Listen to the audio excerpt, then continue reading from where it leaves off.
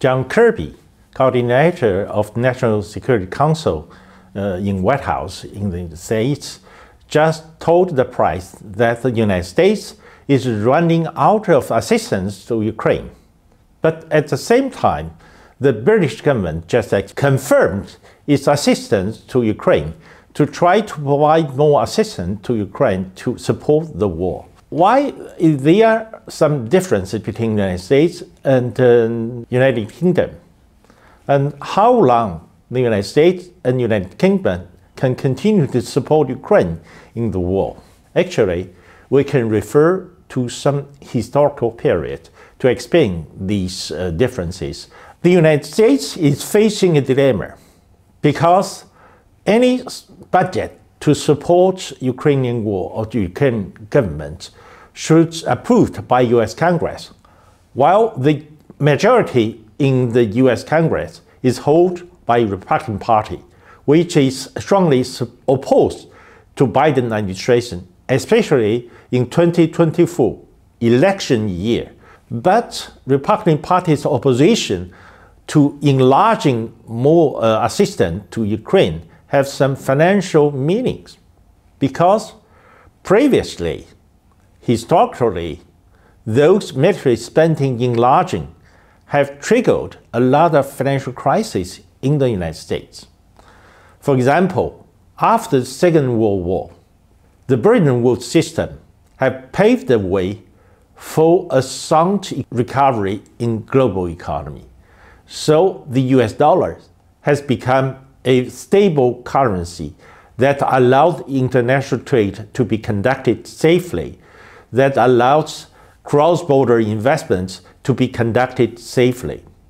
While since 1965, as the United States is strongly involved into Vietnam War, the whole situation has been changed, because as the US government have to enlarge its military spendings, its indebtedness level is rising quickly. So within 5 years, in 1971, the highly indebted level have triggered a fear within the Western European countries. So they started to change their foreign currency reserve of US dollars against the gold. President Nixon had been forced to default on these commitments of exchange of gold and US dollars. That triggered the first US dollar crisis that caused the collapse of Bretton Woods system. So if today the United States continue to enlarge its military spendings, especially to give more money to support Ukrainian war, so look at the indebtedness level of the United States. It's unsustainable. There is no progress on the battlefields between Ukrainian armies and Russian armies. While British government just wanted to show their resolution to support Ukrainian armies in the battlefields, while British government is facing a more difficult situation than the Biden administration. Since last 2 years, the inflation rate is very high within the United Kingdom.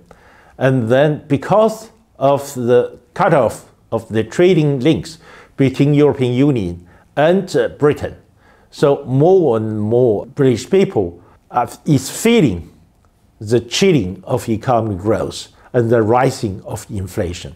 So I just doubt how long the British government can continue to support, to donate more money into Ukrainian war. Look at the Russian GDP growth. While previously Russia's economy lacked demand, while the war have created artificial demand for production. When the war machine is putting into working in Russia Federation, Russia's economic development get better, paradoxically. So over time, Russia will have longer-term advantage over Ukraine because the war is conducted in Ukraine territory. The behavior of the United government and British government is to try to find some ways to show their strength in the battlefield in Ukraine in order to have some advantage before they came back to the negotiation table. They wanted to raise their stakes and to gain some advantage in negotiation, while it cannot be done in the near future.